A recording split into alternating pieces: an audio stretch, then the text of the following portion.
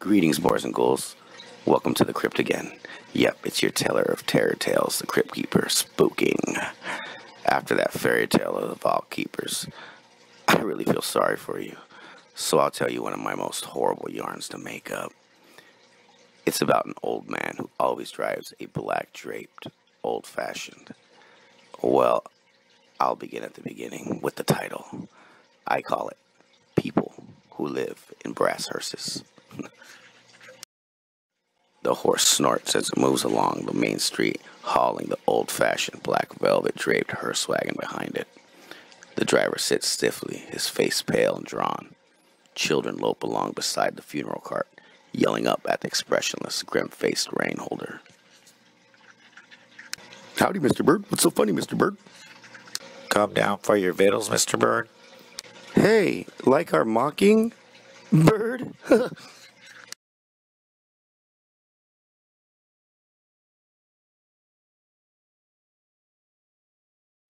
But Mr. Bird's expression doesn't change.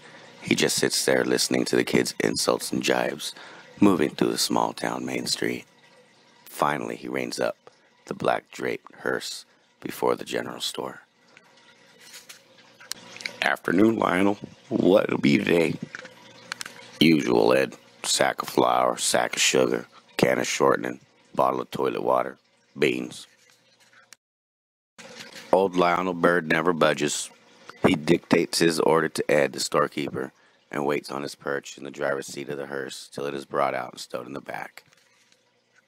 Okay, Lionel. That'll be the lot. That'll be $12.80 as usual. Thanks, Ed. Here you are. Be seeing you. Then Mr. Bird cracks his whip and, turning the old-fashioned funeral wagon around, heads out on a small New England town once again. Bye, Mr. Bird.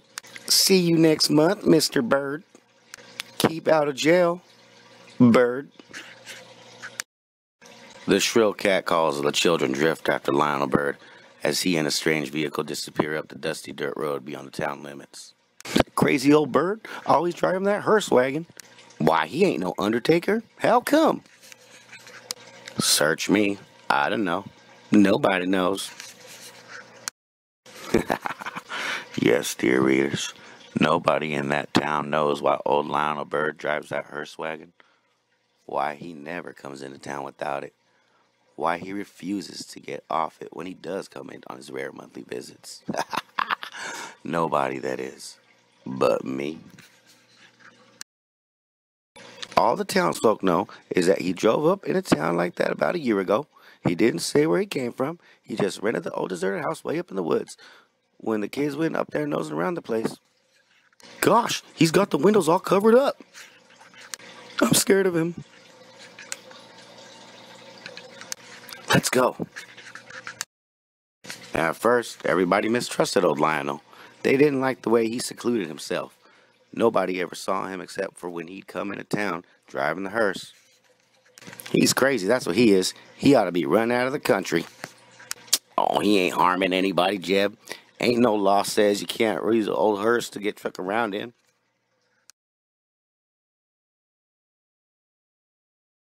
Ed, the storekeeper, used to get mad when Ed Lionel drove into town.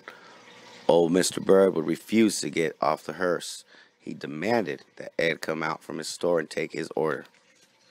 The store's inside, mister, not out on the street. You want to buy something, you come in and buy it.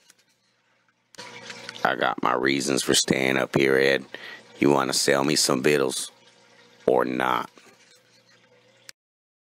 But after a while, the townsfolk got used to old queer Mr. Bird. After all, they only saw him once a month, and nobody ever went to visit him up there where he lived. Even Ed didn't mind waiting on him out in the street after a while. Just put the stuff in the back, Ed. Sure thing, Lionel. The kids used to peer into the hearse while Ed was loading it with the purchases. Shucks, he ain't got anything in there. Yeah, I bet there's something behind that curtain. Yep, old Lionel has a hearse partitioned off with a curtain. Want to know what's behind it? Okay, I'll tell you. For the story, we'll have to go back a bit. Back to the time before he ever came to that small New England town with a strange vehicle. Back then, back before he even owned the old-fashioned hearse, Lionel lived in a lonely cabin way up in the mountains in another county. One day, two men came to the cabin. Look, Nick, smoke coming out. Somebody lives there, Red. The two men that came to Lionel's cabin way up in the mountains were strangers to those parts. They knew nothing about Lionel Bird. They were fugitives from the law. Windows are covered, can't see who's inside. Come on, let's knock. So the fugitives, Nick and Red, knocked on the Bird cabin door. A voice answered. Wait a minute, I'll be ready in a minute. Hey, this looks like a nice spot to hide out for a while, Nick. You're right there, Red. Finally, the voice inside the cabin sounded again. All right, you can come in now. Go ahead, Nick. Nick pushed open the cabin door. He peered into the gloom. Old Mr. Bird sat on a bench before a draped doorway. Who are you two? Hello, old-timer. Maybe you can help us. Red closed the door behind them. Help? You lost? Yeah, that's it. We're lost. Yeah, our car broke down. Suddenly, the still mountain air outside the cabin was split with the knifing sound of baying hounds. Nick, the bloodhounds. Damn, I didn't think they were so close. Bloodhounds? You criminals? The baying howls drew closer. Nick whipped out a knife and held it against the old man's throat. Yeah, old-timer, we're criminals, killers, and we'll kill you if you let on that we're in here. Go to the door. Tell them you ain't seen us. No, I ain't moving. Listen, old-timer, you do as we say or I'll slit your throat. I'm not budging. They were right outside. Nick and Red's pursuers. They were hammering on Old Man Bird's door. Open up. It's Sheriff Allen. So help me, old man. What is it, Herb? Anything wrong?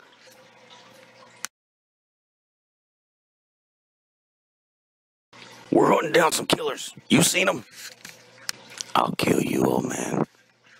No, Herb. Ain't seen them. Ain't seen them at all. Ain't seen nobody. The baying sounds disappeared down the mountainside. Nick and Red breathed sighs of relief. You were smart, old man. You did right.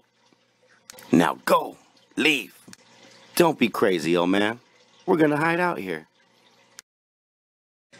No, you can't. Oh, can't we? Nick, give me your gun. Well, what are you gonna do? We're gonna kill you, you stupid old fuck.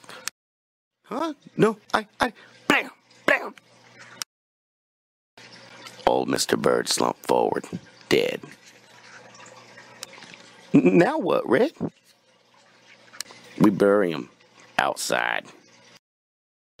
They left Mr. Bird's corpse and went out behind the cabin.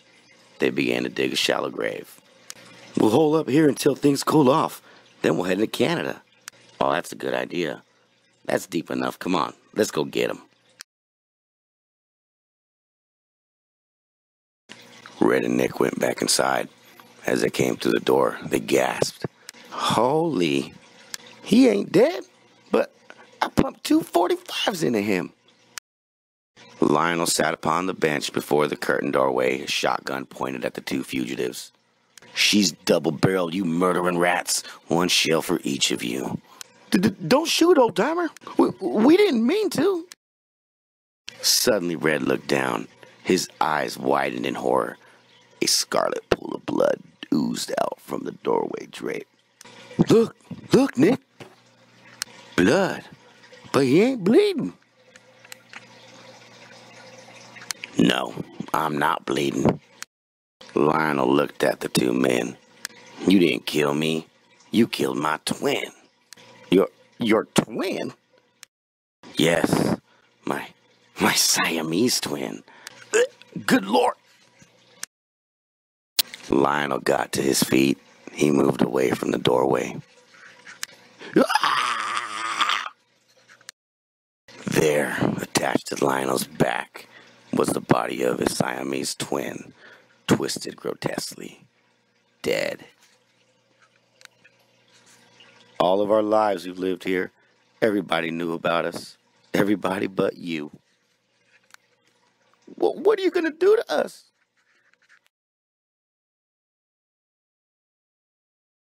Lionel began to tie the two killers up, back to back. There, now you'll know how the helplessness we knew, my brother and I. Then he pushed them out of the cabin and into the shallow grave they dug for him. We've been buried from society all these years, buried alive, just as you are gonna be. No, no, have mercy. But Lionel showed no mercy. The soft black earth choked off Red Nick's screams as Lionel filled their grave.